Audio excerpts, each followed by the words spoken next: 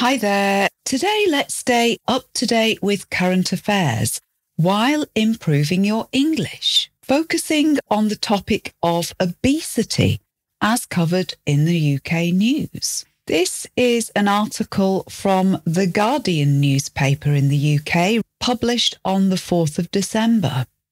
Cost of people being overweight in UK now 98 billion, study finds. That's a lot of money, and that's a big problem. Today, we'll be working on your English skills in a way that's suitable for IELTS and other English exams, understanding and discussing complex topics like health. So we're looking at the story behind the news headline. And if you stick around until the end of this podcast, I'll be talking about how some traditional ideas around weight loss are probably not the best ways forward. Are you still counting calories? Are you still doing low fat? Listen until the end if you are. And why should this matter to you as an English language learner? Well, because it's about more than just the language. It's understanding British culture and the issues that shape British society. Hello, I'm Hilary and you're listening to Adept English. We will help you to speak English fluently. All you have to do is listen.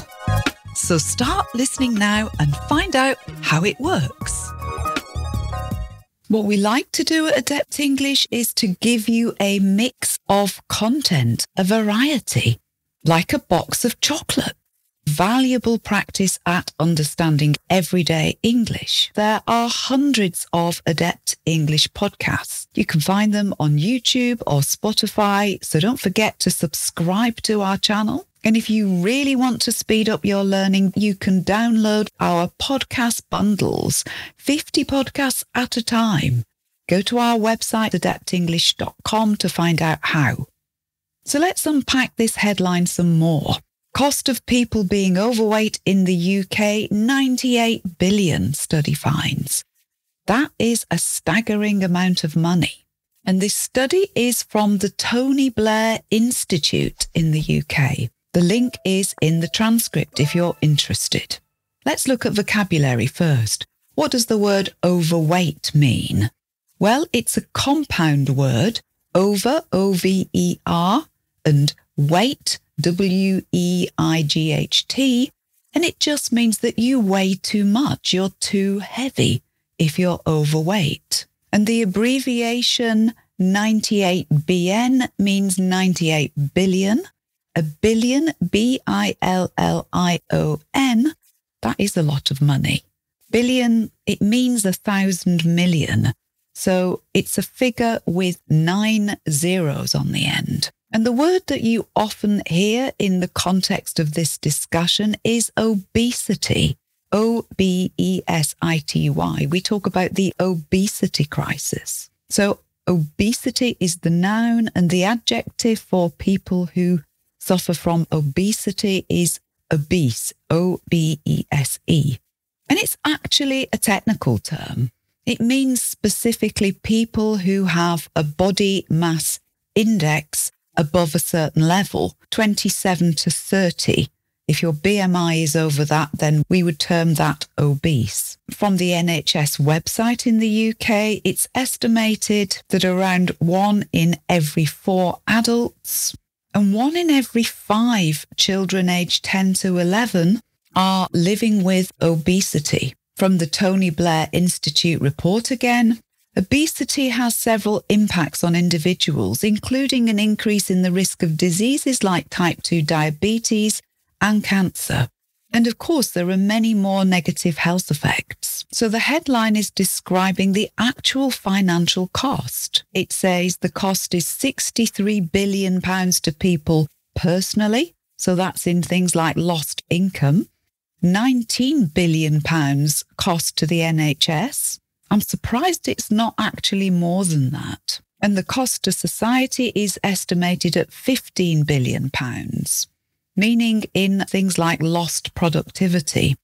A record 2.4 million people are now too sick to work because of obesity or being overweight. productivity, productivity, that's a noun and it's an economic measure. How efficiently do we produce goods and services in our country? That's our productivity. And of course, this directly affects the wealth of a country and its economy. Few people want to be overweight and the health risks are undeniable. It seems to me that the science is now there to help us understand this issue much better. What information is needed to help us understand why are people overweight and how can people lose weight? That's no longer mysterious. We know, in other words. It's interesting, there are a variety of medically and professionally qualified people, doctors or epidemiologists perhaps, who publish work online, publish books or speak in podcasts on matters related to the obesity crisis. Some names to look out for, some of my sources in other words, Dr. Robert Lustig, Tim Spector, of course. Dr. Rangan Chatterjee's YouTube channel is also a good source. Dr. William Lee, that's L-I. Dr. Chris Van Tulleken, Jesse Onshauspay, and Dr. Pradi Jamnadas. These are all names to look out for in this field. And these people and their thoughts all point broadly in the same direction as far as obesity and associated ill health effects are concerned. And they're broadly aligned on the best ways to lose weight too. And yet the official advice, like that given by the NHS, is out of date. You know my thoughts on this perhaps from previous podcasts. The NHS is wonderful at certain things, but lifestyle advice, not so much. And in fact, the NHS still recommends that low-fat, high-carbohydrate diet.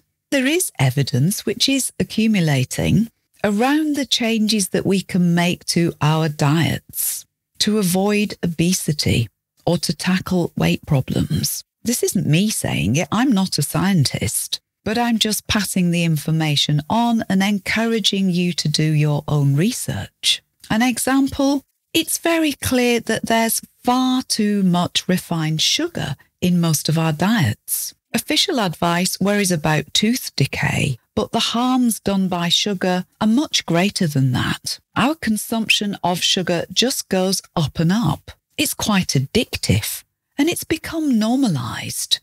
Normalised means it's so common that we think it's normal, even though it's not. If you celebrate Christmas, for example, just think of the amount of refined sugar that celebrating Christmas tends to mean for most of us. The festive season brings huge health harms with it. Sugar is much worse for our health than we ever thought it was. And for many of us, there's not only too much sugar in our diets, but also too much carbohydrate as well.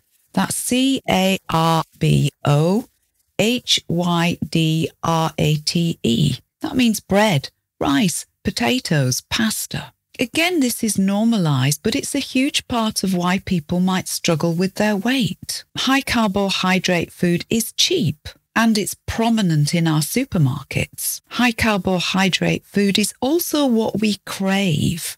That's C-R-A-V-E. And if you crave something, it means you have a very strong feeling of wanting it. Bread, cakes, biscuits, pasta, sweets. This is what many people are drawn towards. These foods are hard to resist, and they're plentiful and cheap. And then there's what I call the vilification of fat, F-A-T, especially saturated fat. If you vilify something, that's V-I-L-I-F-Y, or the noun vilification. To vilify means that you give it a bad name, you condemn it, perhaps unfairly. It appears that saturated fat is not the enemy, and there's actually some suggestion that the negative messages about fat were put out by the sugar industry in the beginning. That sounds like a conspiracy theory, doesn't it? But apparently there is evidence for this. A lot of harm has been done by that belief that low fat is good. Many low-fat products are high in carbohydrate and high in sugar, and they should be avoided, we're now told. For most of us eating a Western diet, there's also not enough fibre in our diet. That's F-I-B-R-E.